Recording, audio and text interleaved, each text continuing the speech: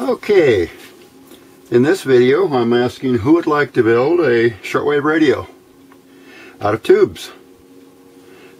Anything from a simple one-band shortwave receiver to maybe even a multi-band. Depends on how far you want to go. I can provide the information and we'll build it step by step. This would be the basic one-band circuit that we're looking at right here. And these will be using parts from, let me move this and show you. You're going to be looking for old CB radios. That shows up in the camera. Yeah, this happens to be an old Johnson Messenger 1. They refer to it as the white face Johnson 1 Messenger. There is a version of it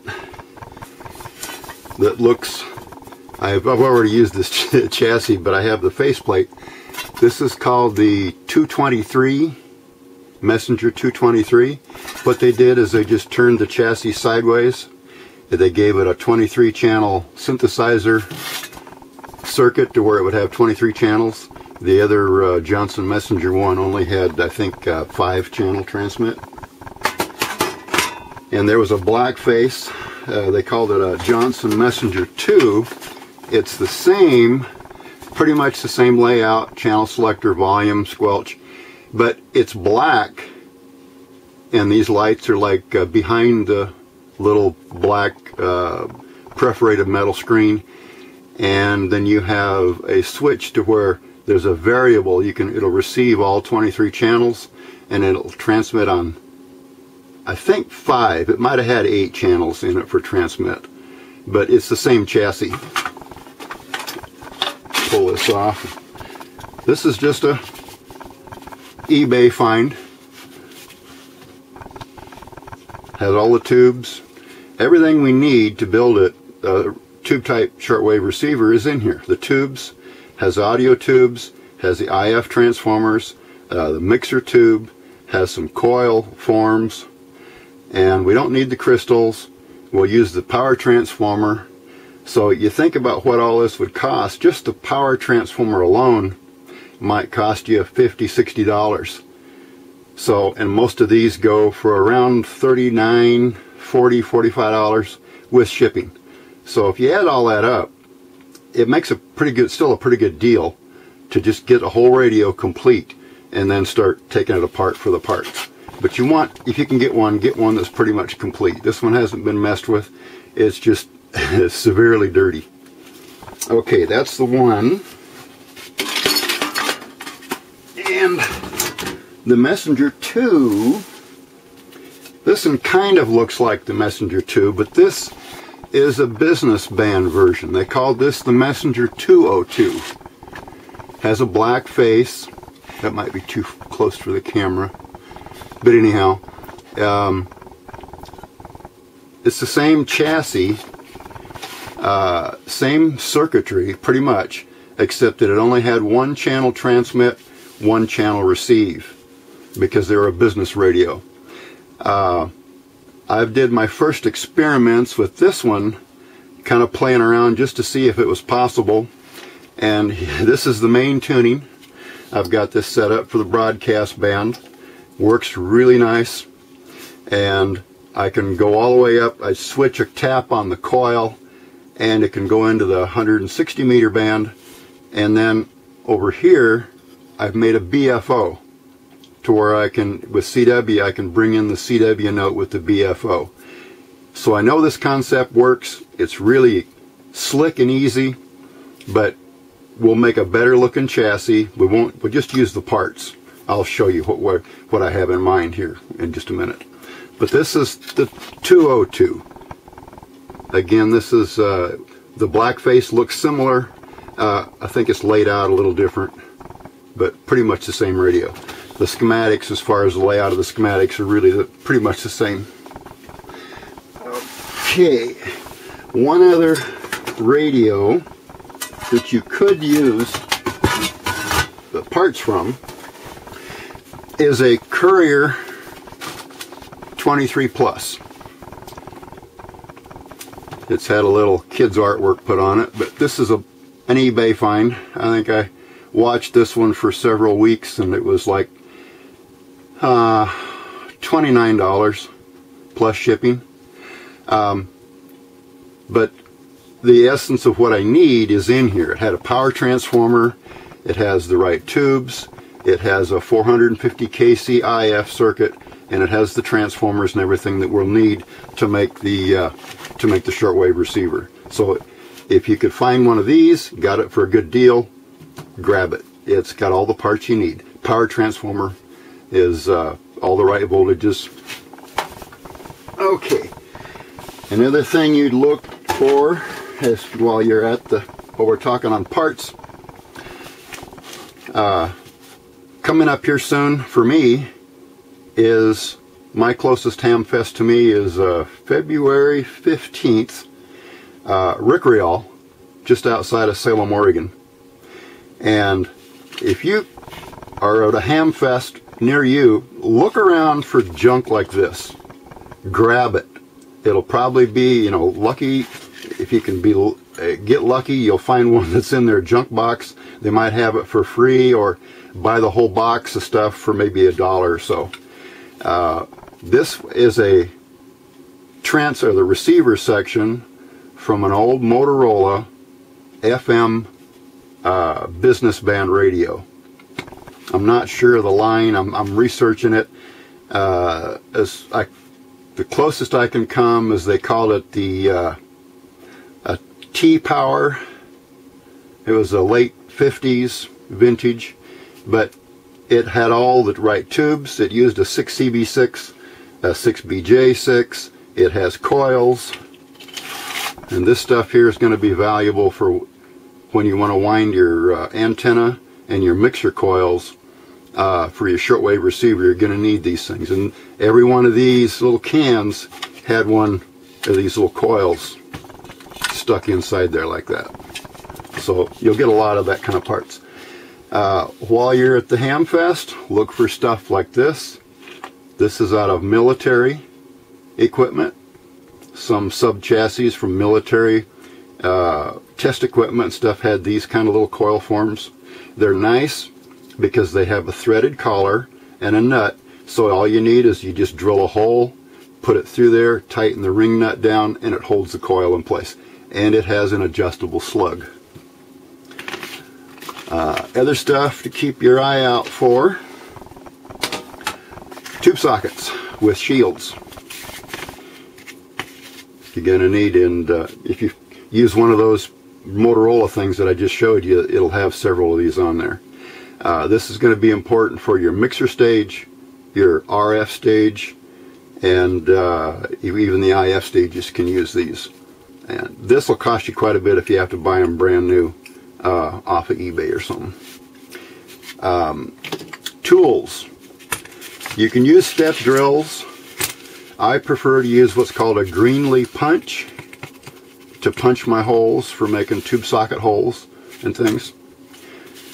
These are some of the assorted sizes: 1/2 inch, 5/8, and 3/4. Those are probably about the most common you're going to need for your tube sockets. Like I say, a step drill from Harbor Freight would work just fine. These make a little bit cleaner hole. You just drill a hole to start with, assemble the punch into the hole, crank this down with a wrench, and it pops a nice, clean, sharp-edged hole. Really, really slick. It'll do it in aluminum, copper-clad circuit board, that kind of thing. All right, the chassis, some of the stuff we'll work with. This is what I build up for the audio amp. It uses a 12AX7 for preamp and a 6V6 audio output tube. The transformer, found it off of eBay. These are a line matching transformer, and it lucks out if you get the right taps on it. You hook it up. I'll show you which one to get, and it sounds really good. Gives you about 10 watts of audio output. I've even run music through this, and it sounds great. little guy right there. We get real serious, and you want to build a really top-end good, if you're really serious and you want to go for the better shortwave receiver. You get one of those Johnson chassis and get it all cleaned off. It will give you a template to where you can mount your IF cans. And all I did before I started here was took this piece of copper circuit board. Once the chassis was cleaned, I just mounted it down on it with screws and went to the other side of the chassis and marked out my holes. Then took and drilled beginning holes, and then with little rat tail files, a jeweler file, I eked out all those little holes for the IF transformers to sit in. Works really slick, gives you an easy place that you can solder anywhere you want, and all that is just plain copper clad fiberglass circuit board. But that makes a really good chassis, and this then becomes a sub chassis that you'd mount in a larger chassis with your audio and your power supply and all that. Okay, while you're at the swap meet, keep a lookout for, if you don't have one already, any of the early 60s to late 50s. I wouldn't go any later or earlier than about 1957. Prior to 1957, they're back to where the parts that they talk about are so hard to find that they're just not really relevant. It's really hard to equate that older octal type stuff to the new 7 and 9 pin miniature tubes that we use today. Full of circuits, full of good reference material, and I'll be referencing from time to time back to a circuit that I find in this book that's pretty good. The first quick chassis for the simple little one-band receiver will just be on a little copper-clad circuit board like this, real simple, easy to put together. This one will have a little panel that I haven't got assembled on it yet. I just done that because I wanted to have room to start drilling some holes. Once I get figured out where my holes are going to go, I'll mount that vertical panel, and that'll be for my VFO dial and the switches and stuff. Okay, what I've started with playing around here, you're going to need something to figure out your coils with. And so the first project that I'll build, this is a VFO, a little oscillator, and a buffer amplifier. And this just provides a signal source. This little circuit, I use a meter on here with one tube. I tie in a coil that I want to test and hook to this, and I can sweep past a certain frequency that I think this coil might be at, and then I'll get an indication on that meter to where the resonant point of that coil is tuned for. And if I want to move it, I can just add or take off some turns to get it to the exact frequency. This device here will help you when you're wanting to go for more than one band. You're going to need something to figure out coils. Heathkit made something they called a Q meter, and you can look it up. I believe it was called a QM1. I'll show you the schematic for that in a minute. But I'm going to redo this. This is just makes too much clutter and mess. What I'm going to go to, I've rethought this, and I can get everything to mount on this little chassis here. This meter will just go in here, and I'll have the VFO and switches, and this will all be on one little chassis. The power supply is separate, so I don't ever worry about making something big enough. I just make one power supply, and then I can use it for multiple things as I need. That way I'm not having to build a power supply every time I want to put something together. Okay. The tubes I'll be working with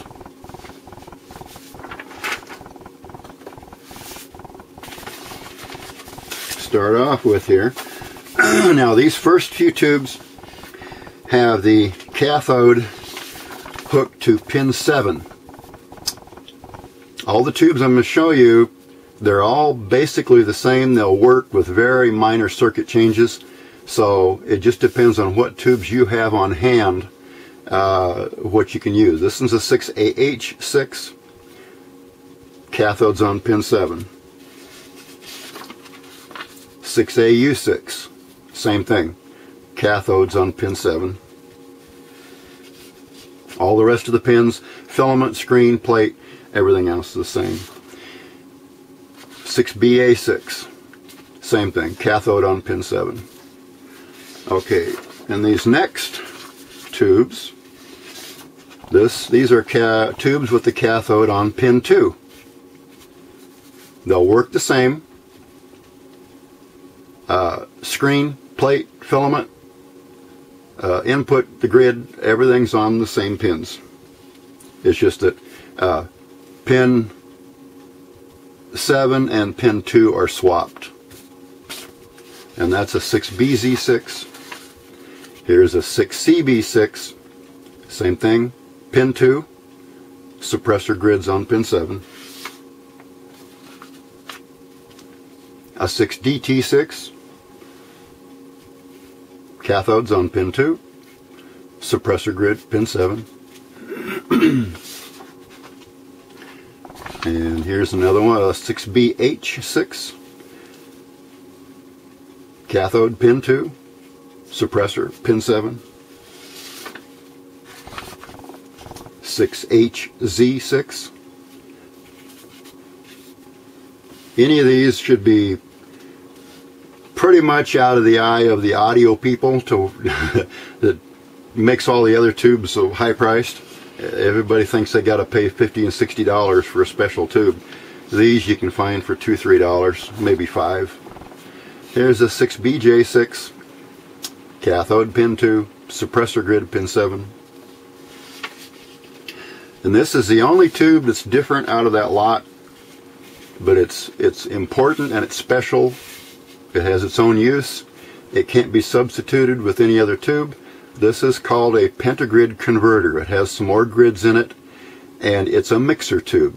This is going to be where you mix your local oscillator with your incoming signal to give yourself the IF frequency of 455 or whatever frequency you're going to choose for an output. But it's a converter or a mixer tube. And then of course the old favorite, the 6V6. This is the one you might have to struggle to find. These are getting kind of pricey, but they're out there. I picked mine up for, I think I had to pay $10 for it. They're getting a little pricey, but if you look around the Ham Fest, you might find them for as little as $2 a piece. And this is your audio output for your shortwave receiver. The circuit that I'm going to use for the VFO oscillator comes from a piece of military hardware called a T195 military transmitter. And they have got a very, very simple, easy to put together circuit. And I've tested it out with the other tubes, just simply changing the swapping the cathode to the suppressor. See, this one here has them both grounded, so it doesn't matter on that one. This one, the cathode is active, it's in the tune circuit. And the suppressor on that one's grounded. But the other tubes will work, you just have to swap the pins around to make them work. But it's a very stable, very easy to build little circuit. Circuits are easy to find. This is example just off the internet. This is what part of the actual circuitry of the T195. I don't know if it shows up in the camera or not. This is a circuit, part of the manual, the maintenance manual that actually explains how this circuit works. So if you wanted to find that information, you could go and research. And the maintenance manual for the T195, it's called a GRC19 radio set, and the transmitter is the T195. There's a little busier because it shows some more of the stuff going on. But it operates with a voltage regulator tube, an OA2, which provides 150 volts for the screen and the plates to work on. And it keeps the oscillator from drifting, keeps it on frequency, you know, well, plus or minus your heat. It's going to drift a little bit until it gets warmed up. This is my circuit that I drew up because I didn't need all the more complicated. Let me show you what I got rid of. There's a lot of stuff on here that's really not needed. This is for just fine calibration of the transmitter, the military stuff.